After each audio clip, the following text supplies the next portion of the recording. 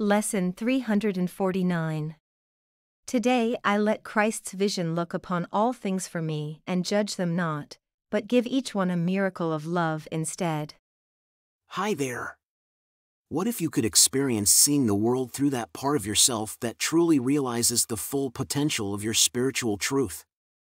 Can you imagine how transformative it could be, both for yourself and for all those you meet? Let's dive into Lesson 349 to find out a clue about that.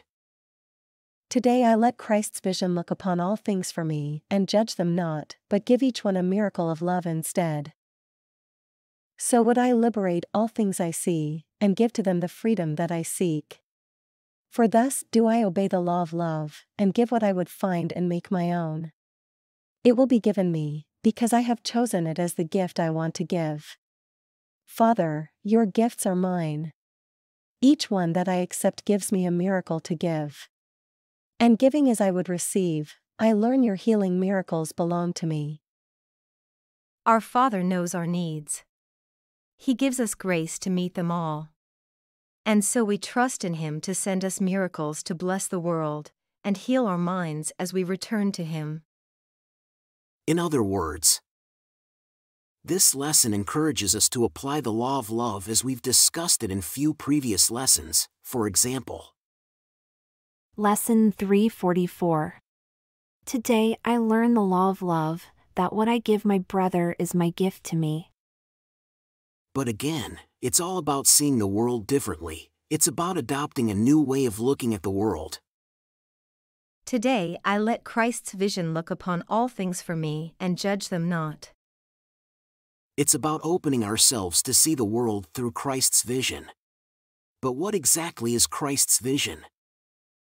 Christ's vision, as described in A Course in Miracles, represents a way of seeing the world through the eyes of love and forgiveness, rather than through our ego or the lens of judgment and separation.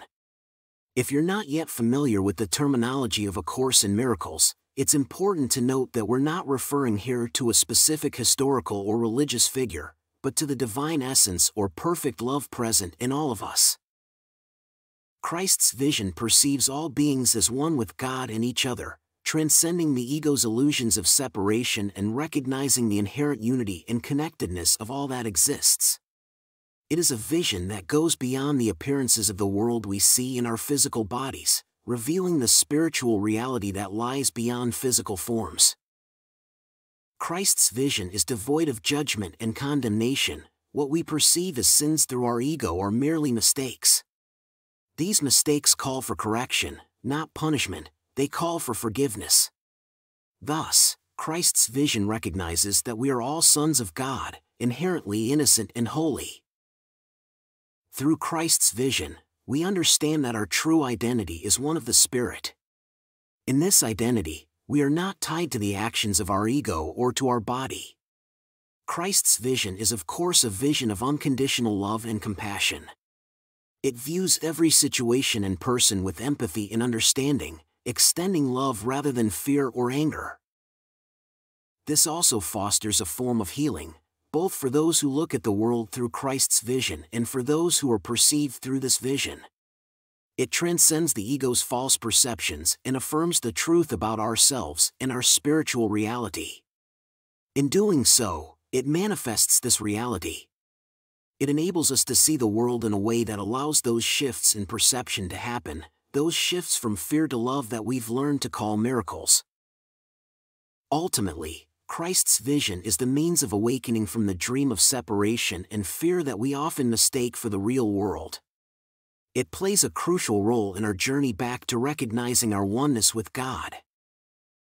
So, how does today's lesson resonate with you now? Let's commit ourselves to invoking Christ's vision within ourselves, and let's grant all things the freedom we seek. This is precisely what applying the law of love means. What we give, we receive. We accept Christ's vision as the gift our Father has given us, and this is the gift we offer to the world, as the miracle we share. As we give, so do we receive, and in this continuous cycle of giving and receiving, we perpetually receive more and more.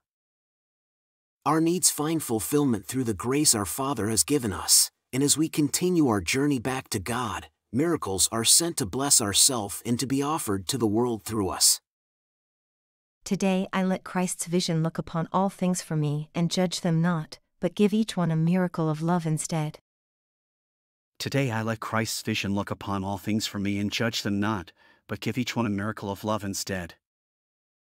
Today I let Christ's vision look upon all things for me and judge them not, but give each one a miracle of love instead.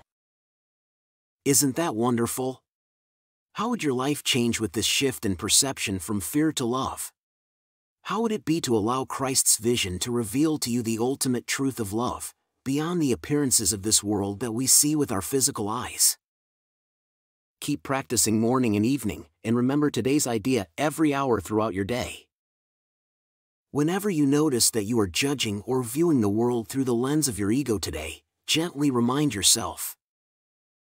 Today I let Christ's vision look upon all things for me and judge them not, but give each one a miracle of love instead.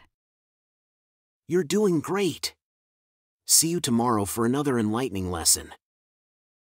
Quick reminder, we're currently exploring the section What is a Miracle?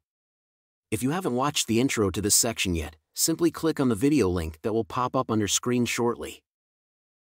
And for long-term subscribers looking to support the channel as we enter 2024, click the second link appearing in a second.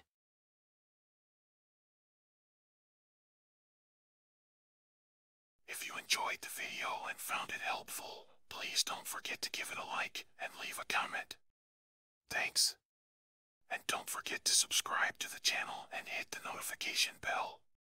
There's a new lesson every day.